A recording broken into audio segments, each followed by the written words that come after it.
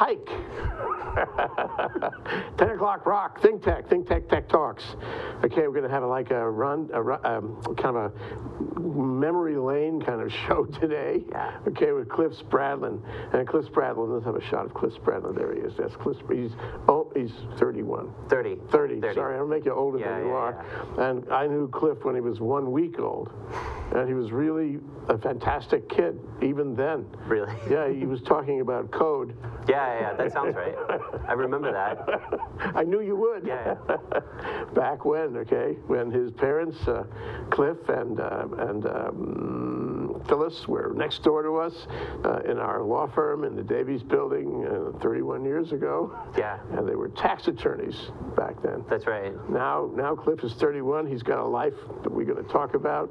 He's got a wife and child outside. The whole thing has come full turn. It's really fabulous. Yeah. So nice to see you, Cliff. You too. Yeah. So I've changed. Yeah, you've changed. You were like that. Now look at you. So you got into computers, and that was right. That was a thing that really had to happen. That was a thing you were born for. We all knew at the time. Yeah, I have photos from when I was a kid. From like, when I say kid, I mean when I was 2 or 3, like using computers. Actually, Milo is now 2, but yeah. How old is Milo? He's 1.5 now. All right, there we go. But I think I definitely fell into it. I didn't really pay attention at school, and I just played on computers all day.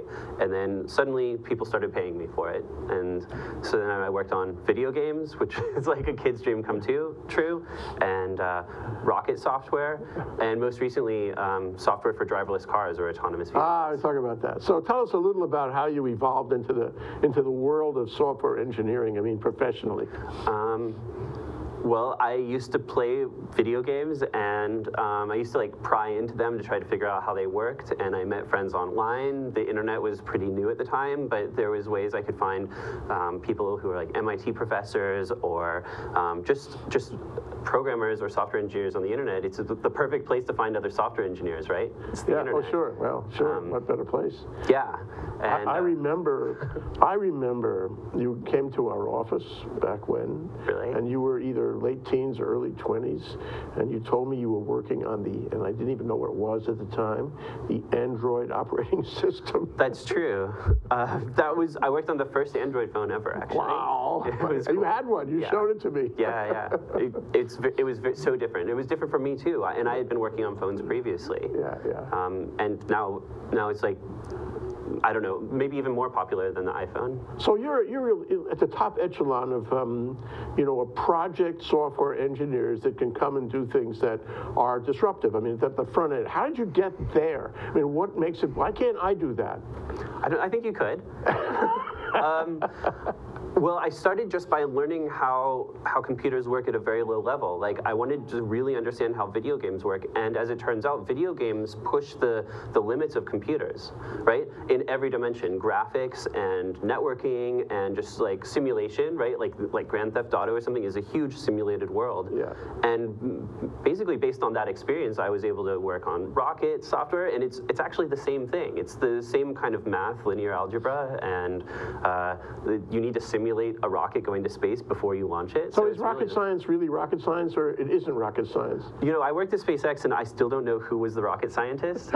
I would probably say the people in the propulsion department, like that make the engines. But then there's other people who just it's not enough to make an engine, right? It has to go somewhere. So I don't know. All right, well, I just thought I'd throw that in. What about Tesla? You worked for Tesla for a time. Yeah, so Tesla is amazing. Tesla is not like any other car company on the planet. They have the hardware team and software team integrated. They try not to buy parts from external companies because it'll slow them down. And so love that. Yeah, so it's like the perfect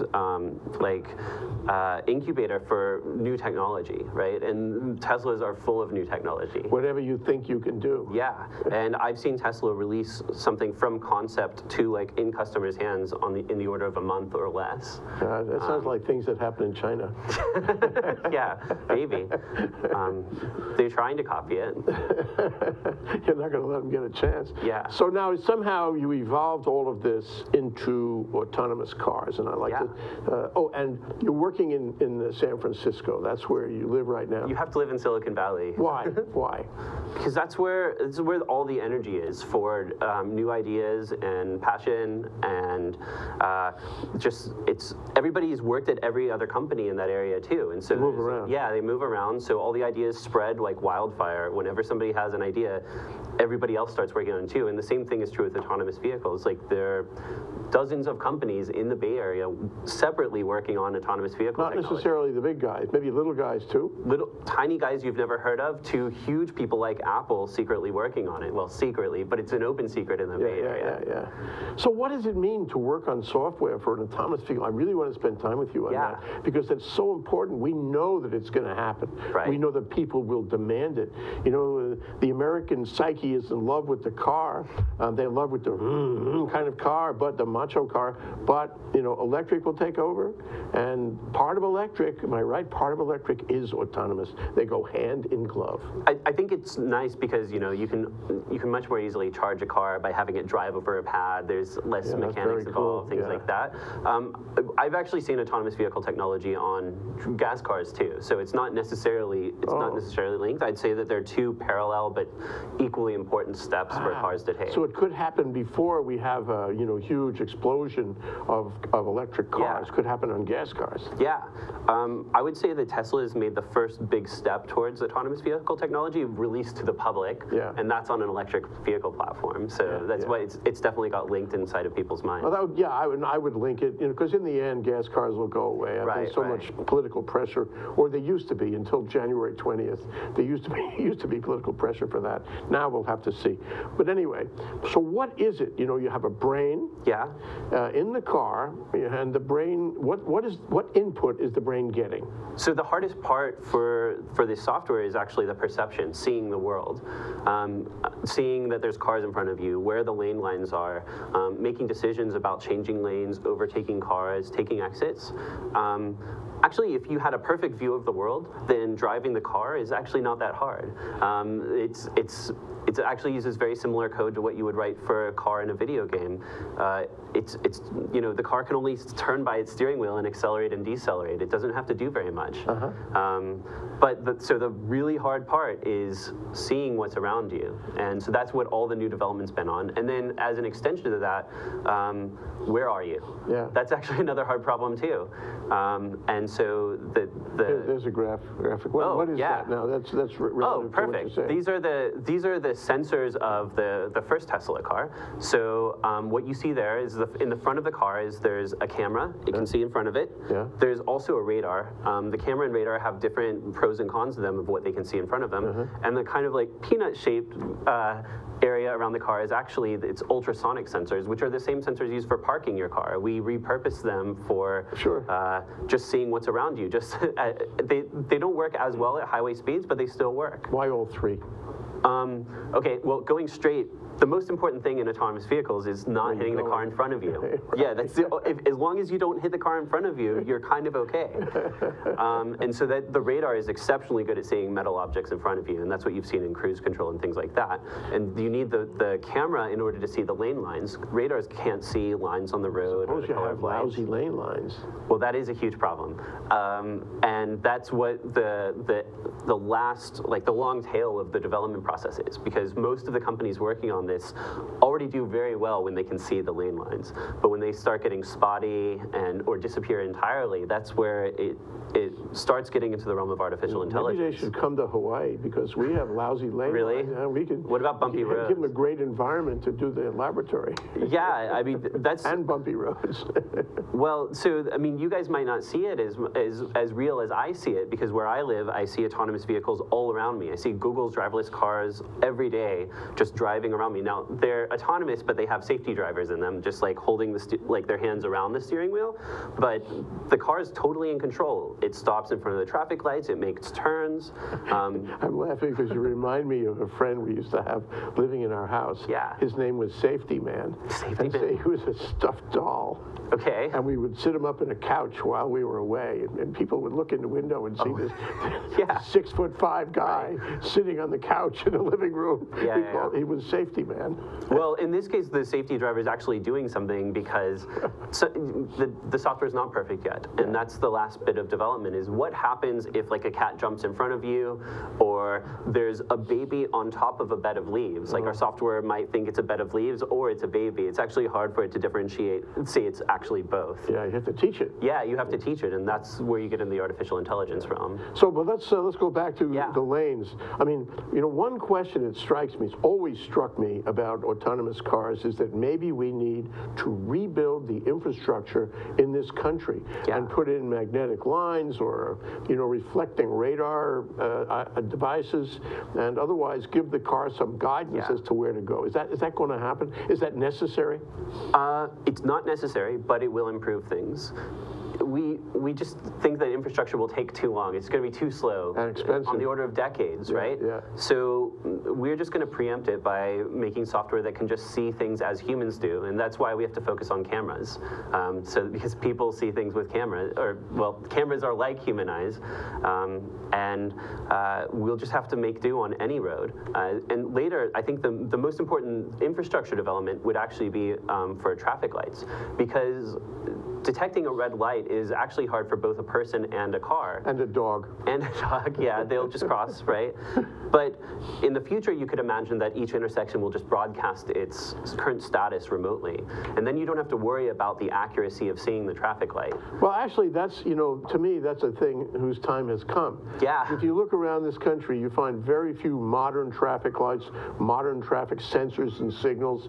You know, we're going to have to lay out the bucks. We're going to have to upgrade all our traffic signals. I agree. Especially in Hawaii. And this could be part of it. So, you know, you've got to get to a point where you can hit that on the historical curve, where these municipalities, you know, find it necessary to put in new infrastructure. That's when you nail them for infrastructure that will help on autonomous cars. I actually talked to Caltrans about this very topic, and Caltrans is the California Transportation Department, and they're so interested in this because they're always doing 20-year planning, and they know that autonomous vehicles are the future. So they want to know now from the companies that are working on it, what does it take? Good for them. Yeah. Good for you for talking to them. Yeah. And they'll set the standard for the rest of the country, because once you roll this out, and who's working on the traffic signals? Are the same people who are working on the cars working on, are you working on the traffic signals? Well, I didn't personally work on the detection of the traffic signals, but it's the same group of people that are doing everything. Yeah. Transportation software engineers. Yeah. It combines a lot of different fields. I've learned a lot just as a software engineer about the chemistry of lane lines on the road and the types of lines there are, and there's some places where there's bumps instead of lines. It's kind of endless, but computers have to learn every single one of those things. I hope you're making notes, because this is the talk of the future. These are the issues that are being resolved and will change your lives. We're talking about major disruption in our world of transportation and energy, for that matter. We'll take a short break. You can think about it, you know, make some notes, come back in 1 minute. Hi, I'm Tim Apicella. I'm the host for Moving Hawaii Forward, and the show is dedicated to transportation and traffic issues in Oahu. We are all frustrated by sitting in our cars in bumper-to-bumper traffic, and this show is dedicated to talking with folks that not only we can define the problem, but we hopefully can come to the table with some solutions. So I invite you to join me every Tuesday at 12 noon, and let's move Hawaii forward. Hello and aloha. My name is Raya Salter, and I am the host of Power Up Hawaii, where Hawaii comes together to figure out how we're going to work towards a clean and renewable energy future. We have exciting conversations with all kinds of stakeholders, everyone who needs to come together to talk about renewable energy, be they engineers, advocates, lawyers, utility executives, musicians, or artists, to see how we can come together to make a renewable future.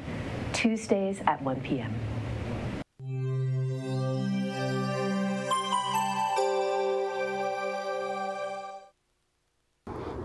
Bingo, like MacArthur, I told you we'd be back, and we're back. Cliff Spradlin and me, he's the software engineer par excellence, going to change the world, change the country, change transportation. You'll see. Remember the name, Cliff Spradlin, I'm telling you now. Write it down. Thanks. Write it down. Okay, so we got a picture. Let's look at the picture of the van. This is the autonomous van, so to say. Right, so this is Google's now. They've spun off into a sub-company called Waymo. This is their collaboration with the Chevy Pacifica platform, or Chrysler Pacifica platform. And you'll see a lot of additions to the normal car, right? There's this huge thing on top. Yeah, what is that? It's a lot of different things, and actually the insides of it are a secret, and I haven't worked at Google, so I don't know anything. But what they've told us is that there's a laser radar on top of LiDAR, which is different from a radar. There's LiDAR how is it different? Is it bounce back or not? It does bounce back. It's like a laser that just comes right back. Okay. And so you can get actually a very good 3D view of the whole world, and it's actually something that's spinning around in the top continuously, but it's safe for human eyes, from what I understand. Okay. I've had one right burn next out to your me. retina. Or Yeah, there's a little eye warning on them, but they say it's okay. Okay. And then there's just a ton of cameras, and all of these sensors are designed to handle like the corner cases of this this problem. So like when you're making a turn on an intersection, what's in your blind spot. Autonomous vehicles just don't have blind spots. Yeah, that's great, because I know I do, and I'm always trying to check my blind spot, and sometimes I don't even see what's in my blind spot. And that's the other thing, is that one of their advantages is they can look everywhere at the same time. Yeah, right, and integrate. Yeah. So, but here, I mean, just comes to mind. I mean, you know, you can drive in New England, and all of a sudden there'll be a fog. Yeah. It'll roll in from the ocean on little cat feet, in the words of Carl Sandburg. Okay, and you can't see anything. Humans can't see anything. Can't see anything, right? Yeah. So what happens? Well, that's why our different kinds of sensors help out, because our cameras won't be able to see just like people do. But LiDAR and radar can see through fog just fine. Well, depending on how foggy it is, right? But in that kind of situation, you probably don't want to keep driving anyway. So the important thing is to always pull over to the side of the road in a safe way. So that's one of the core aspects of this, is to always have an escape plan. Yeah, well, you know, and I also would imagine that there'd be a little voice in there saying, you know, Cliff, do you think you ought to drive now? It seems to be foggy past a certain percentage of precipitation. Why don't you pull over? Well, that's something that will happen in the near future, but in the far future, I would expect there to not be a steering wheel. And so what we're thinking about now is what... It'll pull over for you? Yeah, well, it will pull over for you. Yeah, but then what should it do? Are you stuck, or should it be able to keep driving a little bit forward? Calls for an Uber. Yeah, right? Well, actually, Uber is one of the huge players in this. Is that right? Yeah, they've spent hundreds of millions of dollars on this. Good for them. It's they huge. See into the future. Yeah, well, I think they just want to replace all of their drivers with autonomous vehicles. Yeah, no labor issues. Well, yeah, it's the most expensive part of a taxi service. You know, they're subsidizing the cost of their service heavily now, and I think they just want to replace the humans with robots, so that instead of having to subsidize it, now it just costs that much, and just put everyone else out of business. It's a perfect idea. Yeah, it is. They'll advance this technology for sure. Yeah, and actually, the Uber cars in Pittsburgh, if you reserve an Uber, there's a chance that you'll be picked up by an autonomous vehicle today. In Pittsburgh? Yeah. Pittsburgh is ahead of the game. Pittsburgh is where Carnegie Mellon is, and Uber basically bought a team of roboticists and autonomous vehicle people from Carnegie Mellon and opened up shop next door. And so that's where they are. And that's where somehow Pittsburgh is like the forefront of this. Okay, put me in Pittsburgh. Yeah. Okay, I'm in Pittsburgh, I'm standing in front of my house, I call an Uber, the Uber drives up. What's my experience like? Well, you just get in, and it just takes you there. The back seat, not the front seat. Back seat. There is no front seat. No. Well, there's no. Okay, so there's still a safety driver, but all they're doing is watching, right? Oh, there is a driver, but he's not. Okay. We're evolving into no driver. So it'll probably take, people estimate 4 to 5 years to get real approval to have no driver in the car, and what the industry has to demonstrate that it's at least as safe as humans. Yeah. Right? And there's a big conversation about, is as good as humans good enough, or should it be 2 times as good as humans, 3 times as good? Don't you think it can be better? It can be better, but what's the minimum it takes before it's allowed to be on the road? And then this governmental issue. Well, it will definitely improve some things, right? Like it's definitely going to be better than drunk driving, or driving if you forgot your glasses at home, or like, let's say, I actually have heard of one case in a Tesla where somebody was hurt and they had to drive themselves to the hospital, and they used the autopilot feature to stay in lane on the highway on on the way there. And if they didn't, they were just like dazed and confused the whole way. Saved them. And that's just a limited form of autonomy. Yeah. Oh, this is definitely going places. Yeah. So I get in the back seat. Yeah. I tell the Uber where I want to go. Yeah. Is it listed electronically? No. You put the Uber destination in from the start on the app, right, the app. You don't have to say a word. Yeah, I don't have to say a word. Okay, then I get in the back seat. It knows it's me. Yeah, it pulls out and it just goes. I don't have to talk to the safety man either. No. He's almost irrelevant now. Yeah. He'll disappear soon enough. Disappearing safety man. Yeah. Okay, so then it takes me to my destination, and like Uber now, I don't have to worry about money. It bills me later on my credit card. That's it. Yeah. That's it. Yeah. So how do I feel about this? I mean, do I feel confident? Do the people in Pittsburgh feel confident? Yeah, very confident. But then they always have the safety driver just in case. Yeah. But that's kind of the problem. Is right now there's a divide between assistance and full autonomy, and unless you're a trained safety driver, it may be so good that you don't realize that you need to take over in critical situations. Right. And so I think there's going to be a big jump where we intentionally don't release something that's in between those assistance and full autonomy, because it could be too people dangerous. That get complacent. Complacency is a real thing. After about 15 minutes of perfect driving, pretty much anybody will just stop paying attention. You begin to go confident on it. Yeah. So, you talked about the sensors, and you talked about the car learning everything in all directions and all this. And I suppose, there's other ways, other kinds of information that could be fed to the car. For example, if it's going to rain, if the temperature is going to drop below, it's going to be icy. Yeah. Reports of traffic jams, all that stuff that we know we can get. Yeah. And it feeds it to the car, and the car now, does something with its brain. We call that routing decisions. Routing decisions, and it makes those, just like if you get in and have, one of those, what do you call it, navigation systems right now, or use the one on your phone. Now the brain is putting a lot more data into that and making decisions about you can see how Google's very well poised to make this happen, because they already have all that information for humans. Just lumped it up, and Google Earth, my God, you get everything. Yeah. So, but the question is, I mean, are you confident right now of the sensors? I mean, are the sensors ahead of the brain, or is the brain ahead of the sensors? Because it's two separate things. Well, I would say the sensors are ahead of the brain, although it's important to know that cameras are not the same as human eyes. There's a lot of deficiencies compared to the human's vision system. But I would say that the problem is the software. Because if you look at an image from a camera, you almost always know what to do, right? You could probably drive the car based on like a camera in front of the car and drive just as well as you do seeing the road. So it's all about the software now. And cameras are getting better. I mean, what did I hear? That iPhone has 800 people working on the camera all the time. I think that's right. It's getting better and better and better. Yeah. And so, it's like you just wait for it to be developed somewhere else, and then, coattail on that technology. Okay. So we're talking about the intelligence now. Yeah.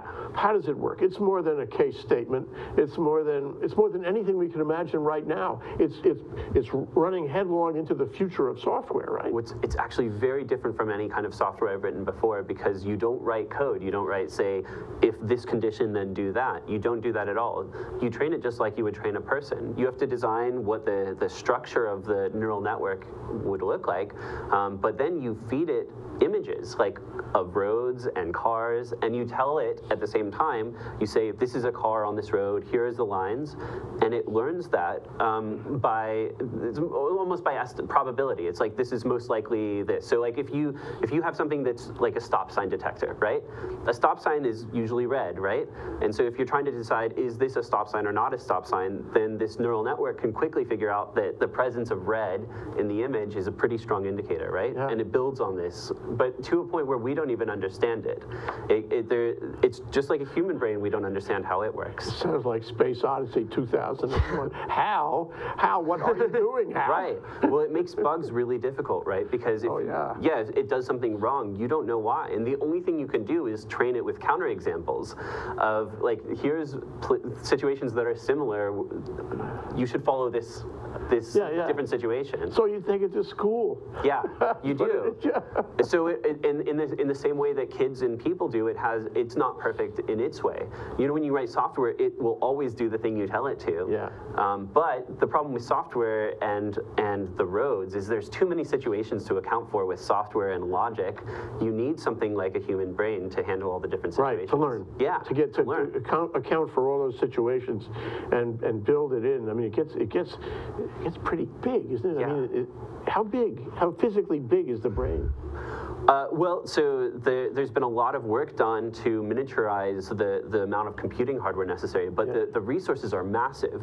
But actually, we've been able to piggyback on graphics cards meant for games because they massively distribute the problem amongst hundreds of little processors on a chip. And those work really well for this problem, as it turns out. Especially because you have a lot of images and you got to recognize the images. Exactly. Yeah. Right, it's just images. But now that uses a lot of power, and for a car, power, especially an electric car, Sure. power is a problem. Yeah. So now a lot of work's being done to make that like special dedicated neural network processors that only do this. Right, so you don't waste anything. Yeah.